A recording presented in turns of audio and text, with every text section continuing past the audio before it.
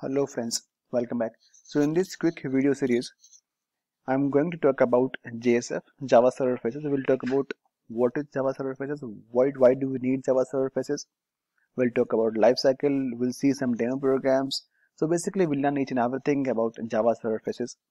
Not in this video, but in the coming couple of videos. Okay. But in this video, I'm just going to give you an introduction just to make you aware of what is Java Server Faces, and if you guys are already aware of, you can skip this video and move to the next videos. Okay, so that being said, let's begin the video. So what is Java Server Faces? So Java Server Faces is basically an MVC based. It's an MVC web framework to develop user interface. Okay, and this web framework is completely built on Java.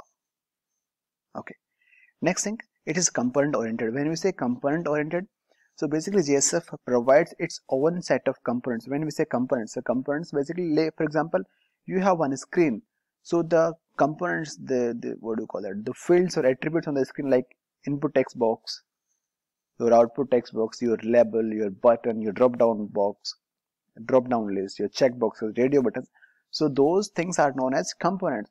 So JSF provides its own set of components to design the UI.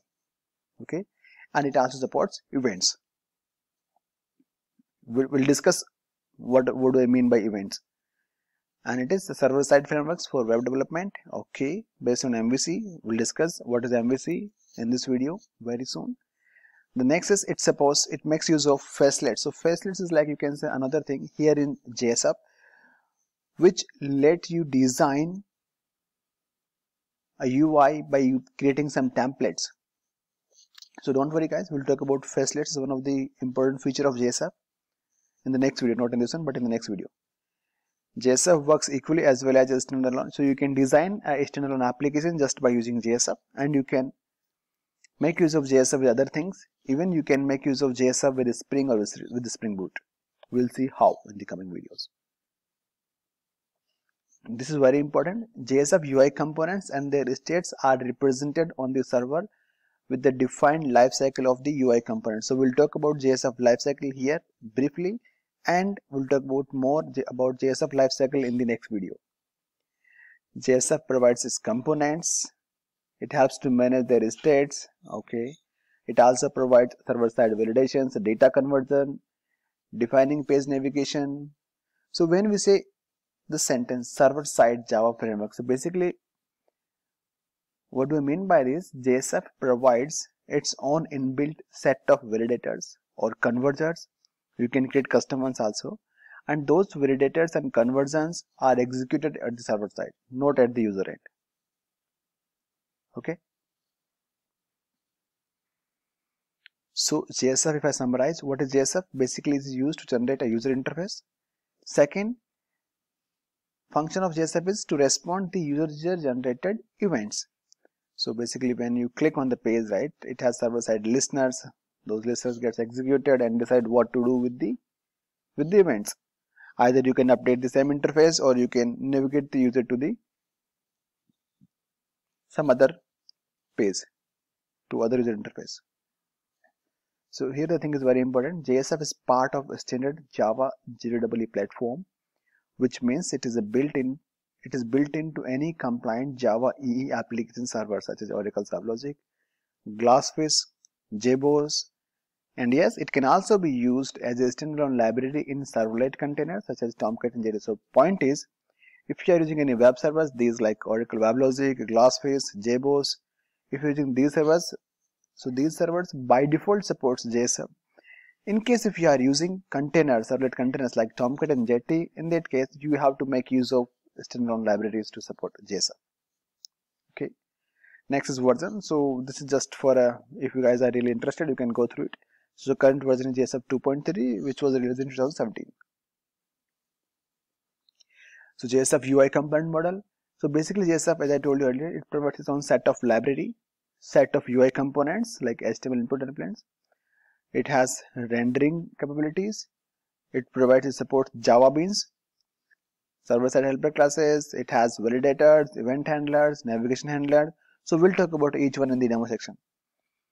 And application configuration resource for configuring application resources. Okay. Now let's talk about the JSF architecture. As I told you earlier, it's based on the MVC architecture. So MVC is like model view controller. Model, if you guys know, it is something which carries the data to and from UI to your controller. View is the interface which is given to the user, UI. And controller is the one which takes the input from the user from the UI, and it computes the business logic. It interacts with the model to fetch the data. It computes the business logic, and transfer the result back to the view. Okay. Let's talk about the features. So JSF provides lots of features. One is component based framework. I told you earlier, component means it has its own set of UI components, UI elements. It also makes use of facelet technology. We'll talk about facelet soon in the coming video. It also supports expression languages. It supports HTML5. You can make use, like, it's easy and rapid development, a perfect solution for that. It support internationalization. When I say internationalization, it means you can design an application that can support multiple languages. Like your same application can be rendered in English, can be rendered in French, and can also support German. It provides binary annotations. It provides default exception handling.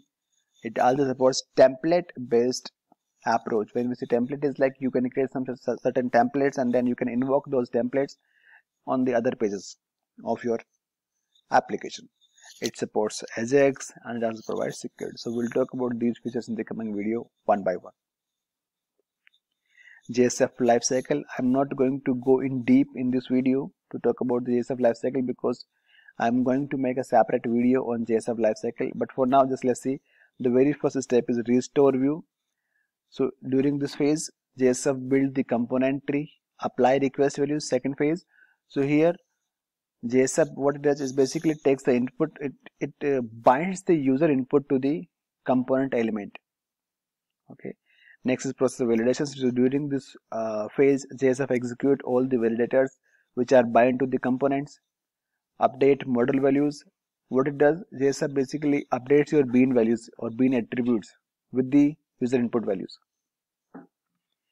Fifth phase is invoke applications. So here your JSF decides what to do with the process, whether it can display, it can render the output on the same page, or it can navigate the user to the next screen. So the text care here during the fifth phase.